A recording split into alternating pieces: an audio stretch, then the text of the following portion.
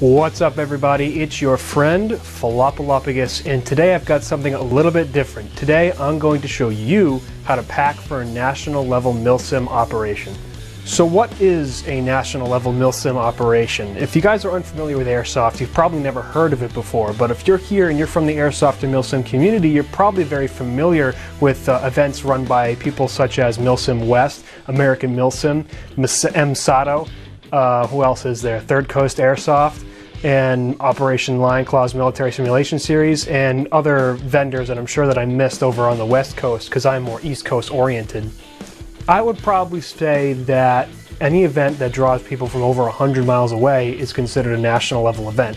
It's a bit unfair to just say out of state because sometimes people do cross state lines for smaller games, so that's why I think it's fair to put it the way that I said.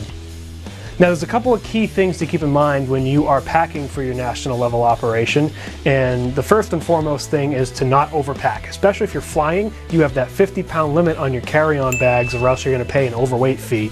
And just in general, you don't want to have too much stuff when you get there, because then you'll be piling through all your stuff to try to get on your kit and figure out what you need, and it's going to be a nightmare. So you want to pack fairly concisely, but at the same time you don't want to underpack either. You want to make sure that if you break something that's vital, you have a backup for it while you're there, or else you're either going to not have fun because you're going to be without that item, or you're going to be stuck paying out the butt for more replacement stuff at the on-site vendor. Now that I've kind of given you a primer, let's get to looking at what exactly I have set aside for my next national operation. What you see here is the majority of what I'm taking with me. Now, I may have forgotten one or two small things, and I'm going to try to get to everything on my list for you guys so you'll have an idea of what exactly to bring. Now, it might seem overwhelming at first, but I promise you all of this stuff breaks down into basic elements. I'm going to take apart each group here, and I'm going to go over each and every piece that I'm bringing, so that way it gives you guys a good idea of what I'm bringing and why I'm bringing it. Let's start with the main piece of kit, and that's your rig.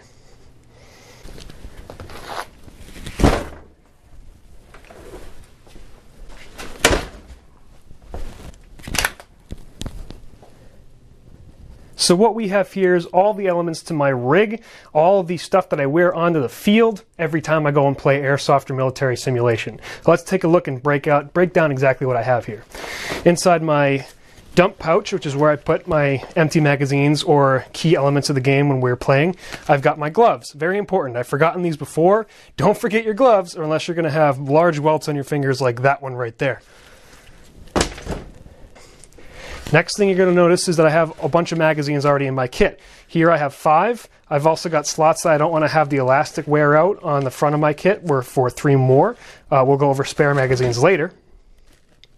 I also have a slot for a pistol magazine, which is empty, but you'll see when I get onto my gun case where my pistol magazines are. Multi-tools are very important. If you play airsoft, you should have a multi-tool that at least has a pair of pliers and a knife. If you got a better multi-tool, it could have things like a screwdriver with different bits on it. On my battle belt, I also have an IFAK. I have a grenade holster for various grenades. I have my pistol holster, and that's it. And put this aside. Next, we're going to get to the center of the rig. I've got a writing implement, and I also have a pencil down here as well as a pen. I should have a Sharpie. It's not on me, so that's something I have to fix in the future. I've already went over the magazines. I have my push-to-talk radio system, my trucker mic, and my earpiece. I have my dead light. I keep one on my front of my rig as well as my helmet. And right here I have my simulation tourniquet. I also have one on my shoulder as well. These are for medicing in the game rule set that is for the game I'm going to. I have my medical shears. I've got my real tourniquet in case something goes really bad. You can see that I have my radio, which is in this pouch right here. I'm also going to note that the battery is not currently in this radio. The battery is out of it, and I'll go over that later. I have the back-wired antenna. I've got my buddy grenade holsters. And before I go over what's in the backpack, or my mat pack rather, I've also got my flexi cuffs here for those situations where you need to tie somebody up. Now, you'll also notice that I have the medical symbol here. That's because I have a blowout med kit also up here. I'm the team medic, which means I got to be able to put people back together in the case that somebody gets banged up. I have some basic first aid training and a little bit of trauma training, so that's why I go with that stuff that I carry. In the smaller bag here, you'll notice that I have a small repair kit. This basically has some electrical tape, some duct tape, a couple of zip ties, and a couple rubber bands, and a piece of double-sided Velcro for quick repair jobs on the field. One thing that's also not shown is my hydration bladder because it's drying out. This is going to go inside the backpack. It is really important to stay hydrated when you're playing military simulation events. Even when it's raining, you need to be able to stay hydrated. So always have an implement to carry either a water bottle or a hydration carrier on you in those larger games. And lastly, for this set is my helmet. This is my fan helmet. I have a separate video where how I go over how I build this. But on top of my helmet, I have another, if it works, a dead light. Always check your things to make sure they work before you go. This one just has a very difficult button to press. Yeah.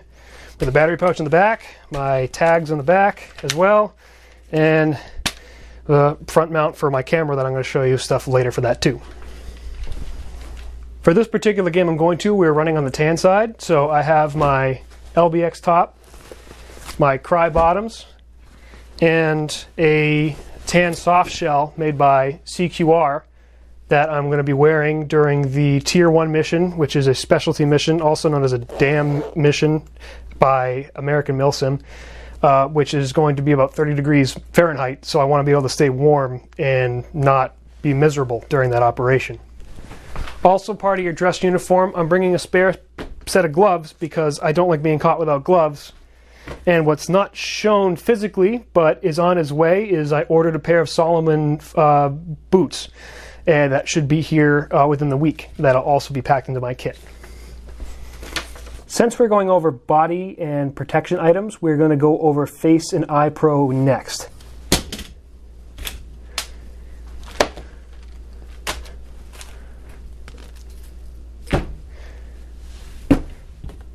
All right. So first is my eye protection. These are Full Seal 3M Virtua glasses. I have two sets of them. One of them has a lanyard on it.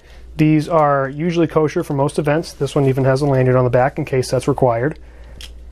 I always carry two with me. This is one of those things where you want backups in case something happens to a pair.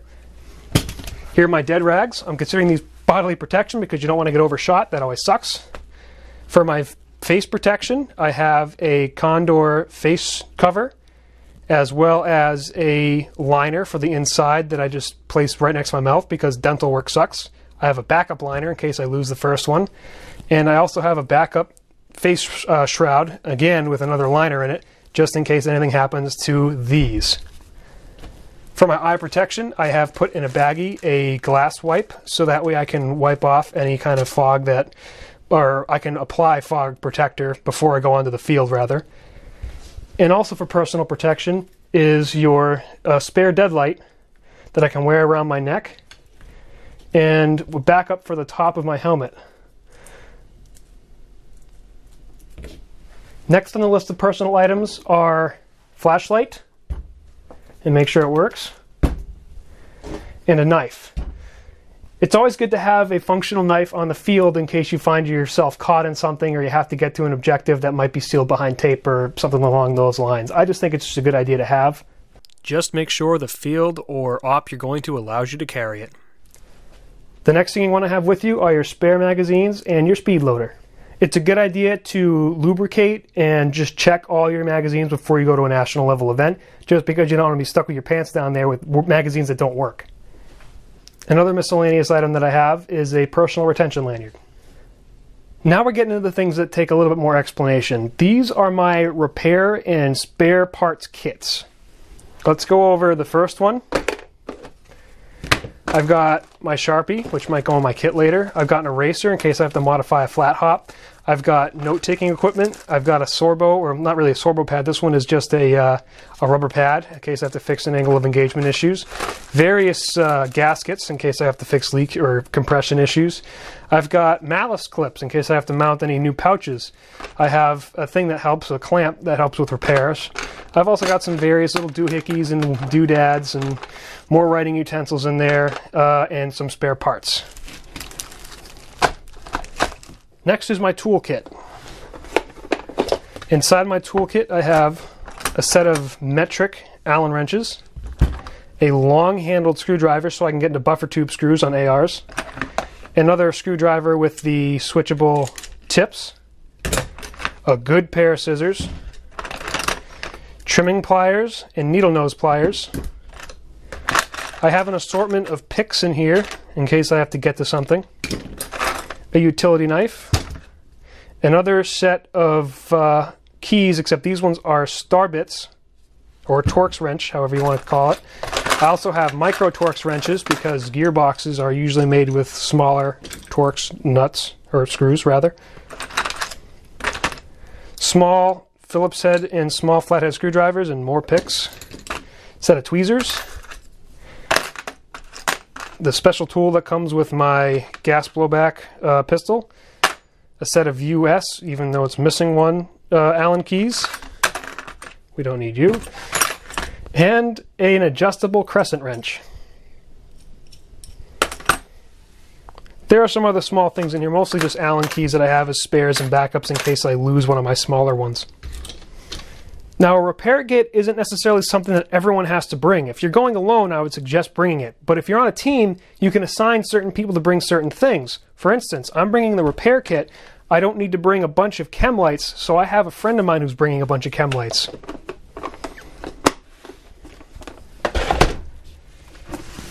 Lastly is my spare parts kit.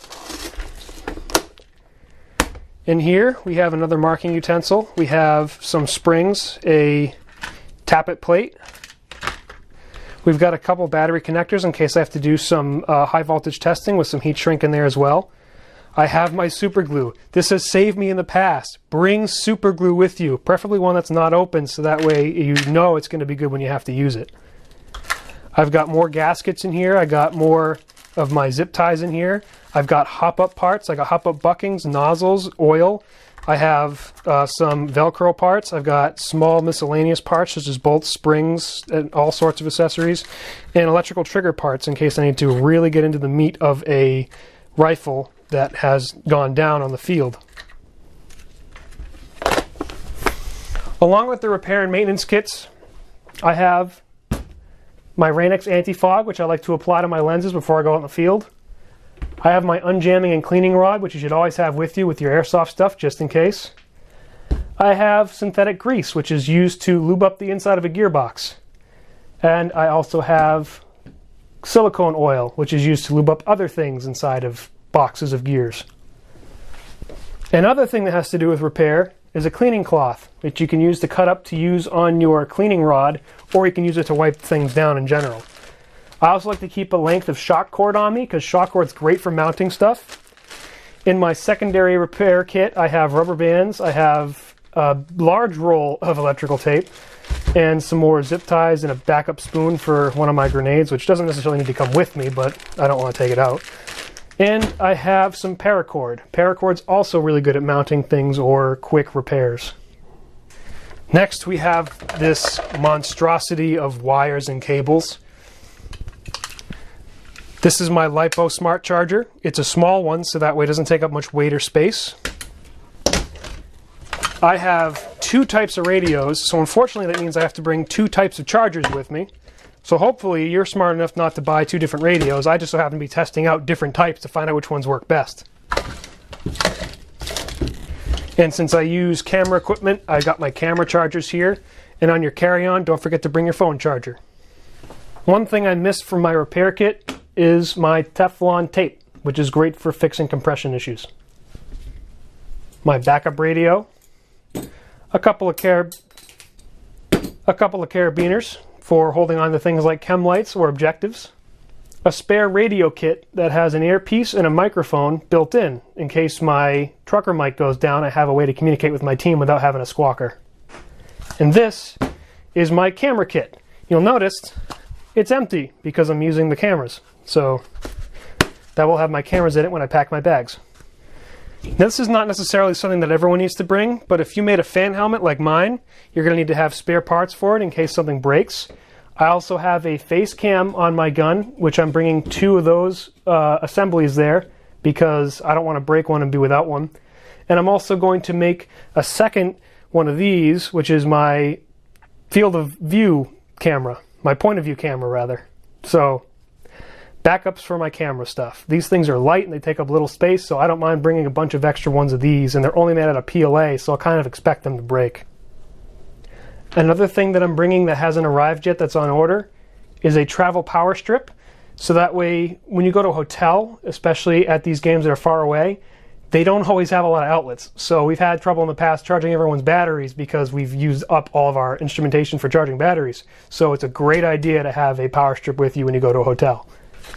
If you're part of a team, don't forget your team branding. I've got a flag here that I like to fly because it's lighter than a banner. And if you have weapons that require special tools, such as the KWA Ronin, which has an adjustable spring, you're going to want to make sure you have the tools used to adjust those. Here's the last couple of various items in my kit. I have a spare set of flexi cuffs, which is not a great product right here. These ones tend to break on me. I also have ibuprofen and aspirin. I have 2 cold packs because sometimes people get boo-boos when they're out on the field, and you want to be able to remedy that and make people feel comfortable. And just in case, even though most MILSIM events don't require them, I like to have at least 1 barrel bag with me just because I like to play it safe.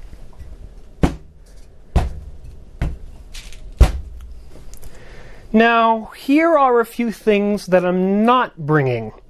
Why aren't I bringing these things? Well, it's because I'm taking a flight to this particular national, so I can't bring pressurized canisters. That means green gas can't go with me. Any kind of CO2 charge or things that look like grenades, they shouldn't come with me. I have silicone oil in a spray can. I'd love to have it to repair stuff, but I'm on a plane, can't come. And BBs. Why not BBs, you might ask? BBs are ridiculously heavy for what they are. That means that if you're trying to make 50 pounds on a bag, you might not be able to make that if you're carrying all the BBs you're bringing in. Instead, I will buy my BBs at the field. Finally, what we have left is our batteries, and our batteries. Now, in here, I have all of my airsoft batteries. I have my 7.4s for one of my gun platforms. I have my 11.1s for my other gun platform. And I have my brick batteries for my fan on my helmet. Here are my radio batteries. And here I have my, let's open you first. Come on. I have my camera batteries. I have various other batteries that not just me, but my team can use. CR123s, I have AA's, AAA's, I have CR2032s and LR44s, or whatever their new one is. I don't remember. I need to get more LR44s because this is what my site uses. Because keep in mind, all of the electrical parts of your weapon platform and your kit, and make sure to have spare batteries for each and every one of them. Now, I saved these for last because this is sort of special. Unfortunately, the TSA does not allow lithium batteries on checked luggage. So if you're flying, you need to make sure that all these batteries go on your carry-on. So I keep them separate. And I make sure to keep everything charged because you don't want to be charging things at the hotel on your first night there. And I make sure everything is safe and ready. Batteries should not be allowed to freely move in a baggie because that means that they can contact each other and essentially they can lose their charge. So it's a good idea to have a kit like this to keep batteries in. Some other things that I haven't shown you on camera. If you're going to be doing a lot of video stuff, you're going to need your laptop. You're also going to need, your clothes, the stuff you're going to be wearing in the airport, your underclothes, your underwear, socks. I shouldn't have to tell you all this stuff. This is the stuff that you should know to bring already. Now, when it comes to carrying all your stuff, you should have a nice loadout bag, especially if you're going to be going onto planes. So loadout bags are essential. You can find one like this one. This is the LBT loadout bag.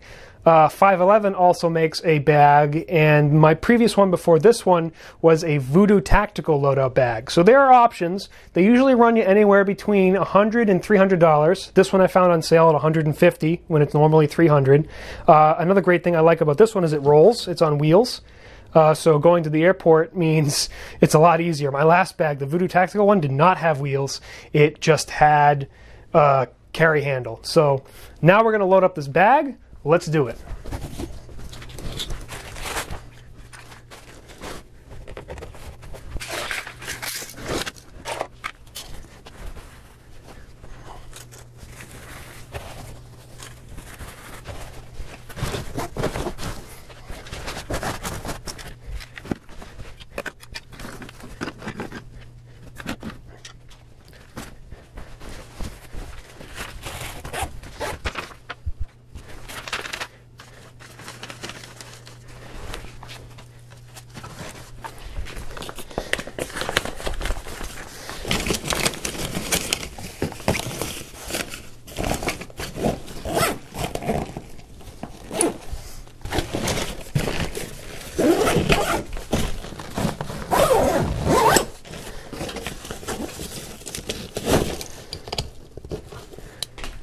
Now, a few things that I'm probably going to pack in my carry-on that I didn't really mention earlier are the chargers, because I'm most likely going to need them at the hotel.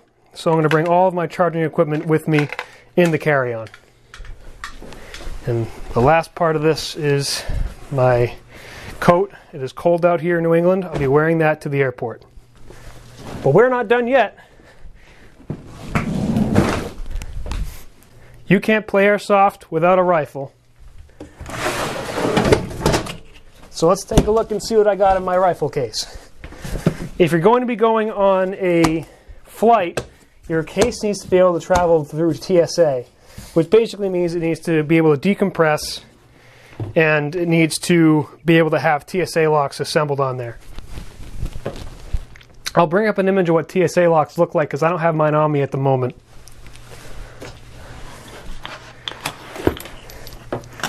Right here I have my primary.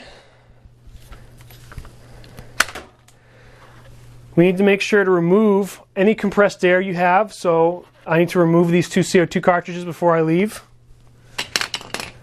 I have my secondary, nothing's in it. I have the batteries that I've taken out.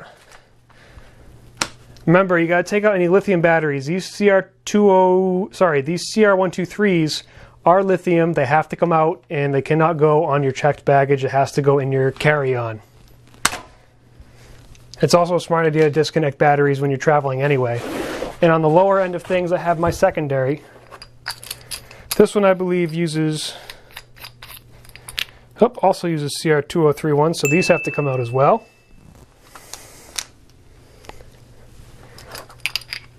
A couple of leaves that don't need to go with me. And an armorer's wrench, which again is good for repair. I just keep it in this case because of the weight. I'm not going just yet, so I'm going to leave these in here for now, but I will remove those before I leave. I just don't want to waste the air in them. And there we go. All set.